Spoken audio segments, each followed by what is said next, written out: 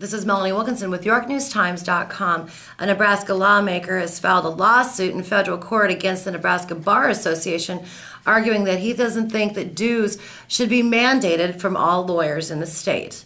Well, we had a chance to sit down with members of the Nebraska Bar Association who said that they simply disagree.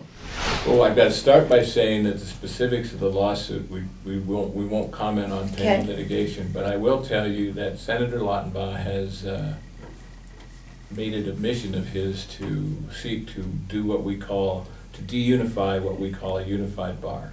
In Nebraska, you've got to be a member of the Bar Association to practice law.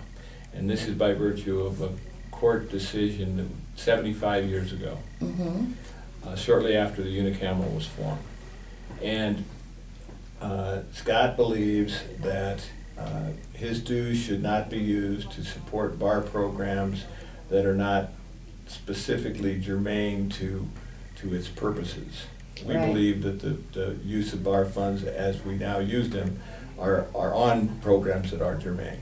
So we think that we are in compliance with all applicable laws.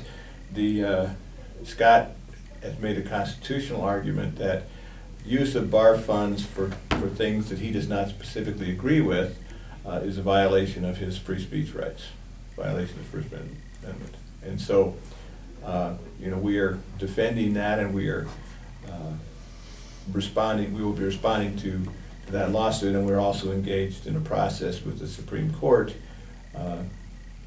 where Scott has petitioned for a rule change there as well.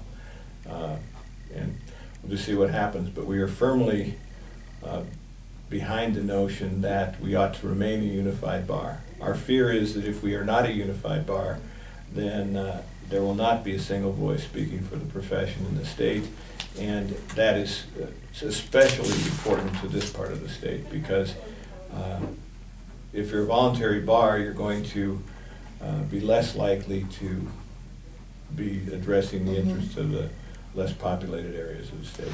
The Nebraska Bar Association has yet to formally respond to the lawsuit, but they say that they disagree. Again, this is Melanie Wilkinson with YorkNewsTimes.com.